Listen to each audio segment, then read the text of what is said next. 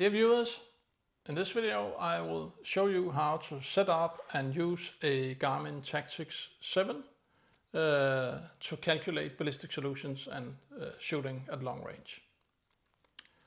The video is going to be in two parts. First half, if you will, is about setting up the watch, basically for one time kind of deal. And secondly, we're going to go to the shooting range and I'm going to show you how to actually use it when you want to have a solution for any particular shot. So a couple of assumptions. I will be using a projectile that is included in the custom drag models library of Applied Ballistics. And that's really, I guess, includes most relevant projectiles for shooting long range. It's a really, really powerful tool because instead of estimating what the projectile does relative to some theoretical projectile, Brian Litz and the Applied Ballistic guys actually measured specific bullets to see how they perform during flight. So it's a really good idea to use these projectiles for which we have custom drag models. This particular one is a Hornady ELDX 142 grains, 6.5 millimeter. Secondly, you need to know a couple of things about your rifle. I'll use this one to illustrate what that is.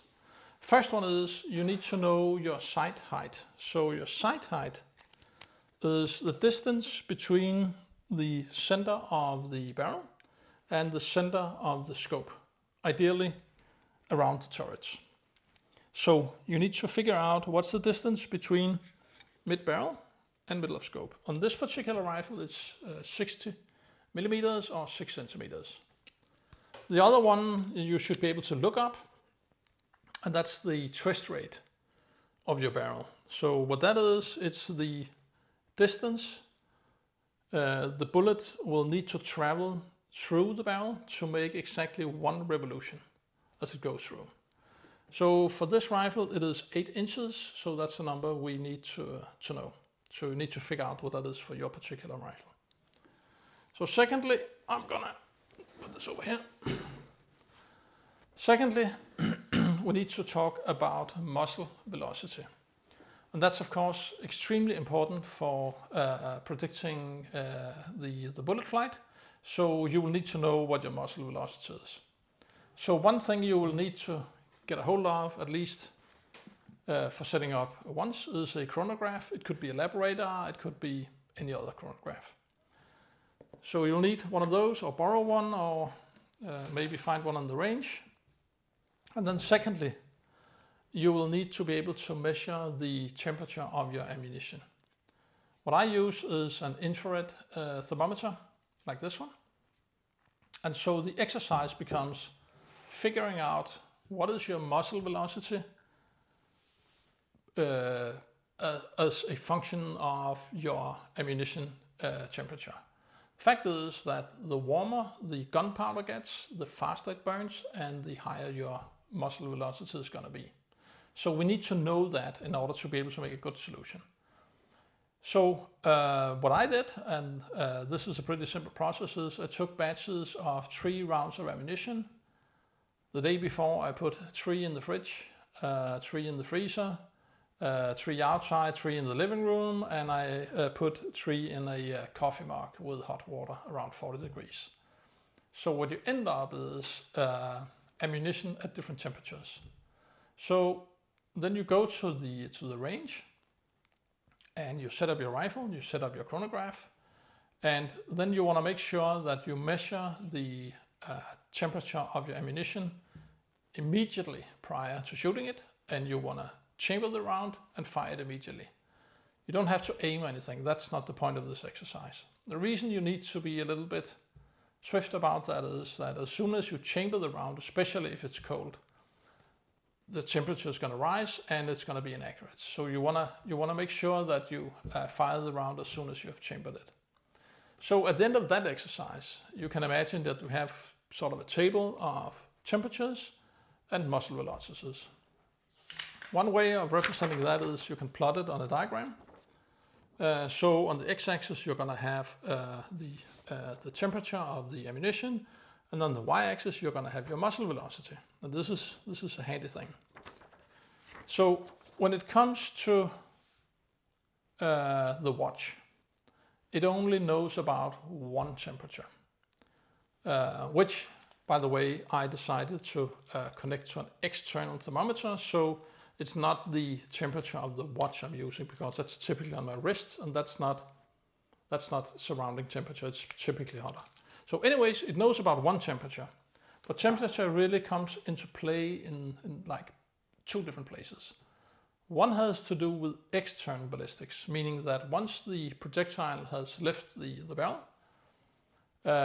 you need to know the temperature of the surrounding air to be able to project where the projectile is going to go. Secondly, as we just discussed with muzzle velocity, it's going to have an impact, temperature is going to have an impact on muzzle velocity. So the thing is, it's kind of interesting, the first shot you make, which in some cases is really interesting to hit with the first shot. For example, when hunting, you can't wait around and adjust your scope and have several shots before you can actually hit. So you need to make the first shot count. So in that situation, this thing becomes really handy because you know the temperature and you're gonna estimate what your muzzle velocity is, and you're gonna be fine. So there's a feature in the watch called MV table, so muzzle velocity table. And what that does is it's gonna enable you or allow you to key in basically the table I just described. And it's gonna estimate your muzzle velocity based on the temperature that it knows about. But the challenge is that if after the first round, your rifle typically heats up a little bit, and so then all of a sudden, and the watch really only knows about one temperature. So the problem is that the temperature it knows about is good for the external ballistics, but it's going to be off for the muzzle velocity. So as smart as this feature sounds, it's actually good if you're only shooting one shot. But if you're shooting more than one shot, it becomes a little bit counterproductive. So what I suggest is you're not using MV table, you're gonna actually enter the expected muzzle velocity. And when doing that, you can kind of go two directions. The premium one, of course, is to set up your chronograph next to your shooting position, so you will be able to follow your muzzle velocity as you shoot, which typically follows the pattern of the more you shoot, the higher your muzzle velocity is going to be. And then you can change it, key in a new muzzle velocity in the watch, and it's going to provide an accurate solution again. The other way of doing it, which is faster, a bit more practical, but not as accurate, is to continue to use this diagram I just described. So what that means is you're going to estimate what is the temperature of your ammunition when you fire the round. And that can be a little bit tricky, especially if your barrel or your chamber is hot, because I mean, how long time does it stay in there while you're aiming, and what is actually the temperature as you shoot. But anyways, you can sort of guesstimate that, and you can key in a muzzle velocity, and that's the other way of doing it. Okay, with all of that out of the way, let's get to setting up the watch. Okay, so here we are on the watch, and now we are gonna set it up for the rifle. First thing you're going to do is you're going to hit enter to get into the different activities, and then hit enter again to go into applied ballistics. If you hit enter, you're going to go into the menu and you're going to scroll down and select profile. So for this demonstration, I'm going to create a new profile. So I'm going to enter again and add a new profile.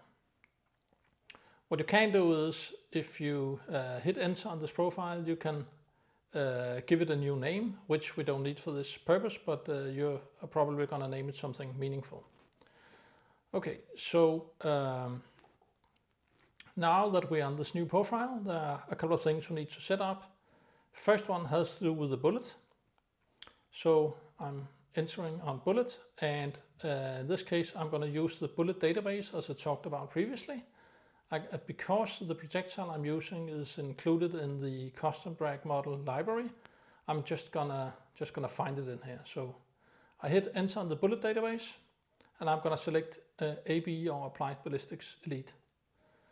So first thing you need to do is select your caliber, and I'm shooting 6.5mm, which is equivalent of 0.264 inches.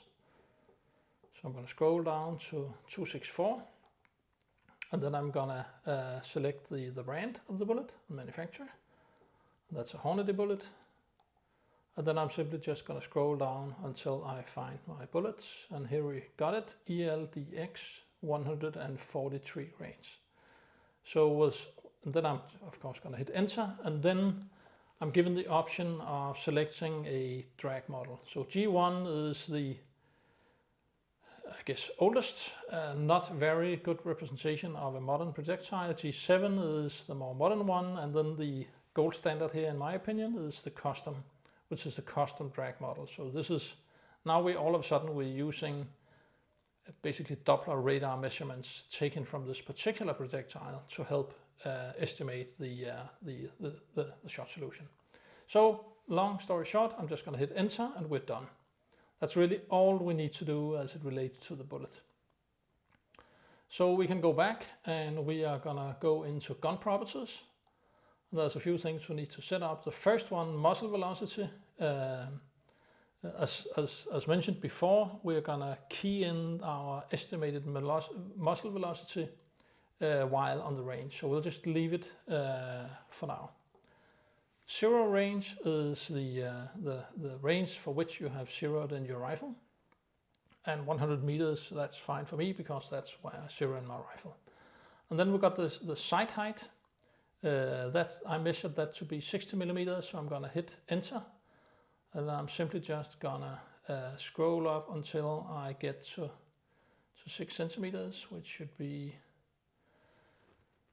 around here. Oh, so it picks up speed a little bit when you hold in the button. So 6 centimeters is my sight height. So this is kind of a one-time operation, right? This only needs to be set up once. And then the zero height you can leave empty, and the zero offset you can leave or at zero.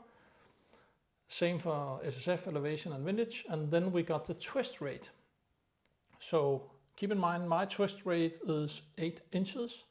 So, but I'm going to enter it in centimeters, so you need to do the math, and you will figure out that 8 inches is the equivalent of 20.32 centimeters. So I'm going to scroll down until I get to 20.32. And again, this is sort of a one-time operation, right? So this is a number that doesn't change for this particular rifle. So we're getting there. So 20.32, and that's it. And then you can leave calibrate muzzle velocity. You don't have to do that, or drop scale factor you can leave. And this is what kind of the feature I discussed previously, and that I would suggest that you do not use for the reasons mentioned before. The kind of the issue with different temperatures. So now we are good to go on the range, so let's get there. Okay, so now we're at the range, and I brought this guy with me, so I estimate my muzzle velocity to be 797 meters per second. And then we need to key in something about the environment. The watch will pick up automatically the pressure, the air pressure, but I need to measure the wind and the direction of the wind. So I estimate we got 4 meters per second of wind at 3 o'clock. So 3 o'clock really means relative to the shooter. So you'll see that as I key it in. And then I know the target to be 560 meters away, and we're going to use the compass to get the bearing to the target. So let's get on the watch. Now we're on the Applied Ballistics page on the watch, and I hit enter. And the first thing I'm going to do is I'm going to enter the estimated muzzle velocity. So I enter profile, and I go down to gun properties, and you can see here I already entered the muzzle velocity of 997 meters per second. So then I go back And on this page, I hit enter again, and I go up to quick edit, which allows me to enter some data about the target. And it was 560 meters. Yeah, 560 meters, and the direction of fire, so that's the bearing to the target, is 170 degrees. I used the compass to find that. And then the wind I estimate to be 4 meters per second. And I'm only going to use wind number 1 here. And so I go down to the wind direction, and I estimate that to be 3 o'clock. So 3 o'clock really means relative to the shooter, right? So which means it comes from my right side. And then on the top portion of the display, you can see my shot solution. So that's 4.24 millirads up, and it's 0.99 millirads to the right. Okay, so now we're on the rifle, so I'm gonna dial in 42 elevation, like this, and then I'm gonna dial in 10 in windage. And then is so that's the solution dialed in the scope, and I'm gonna change the parallax, and we're good to shoot. Spotter ready. where are you holding? Send it. Hit.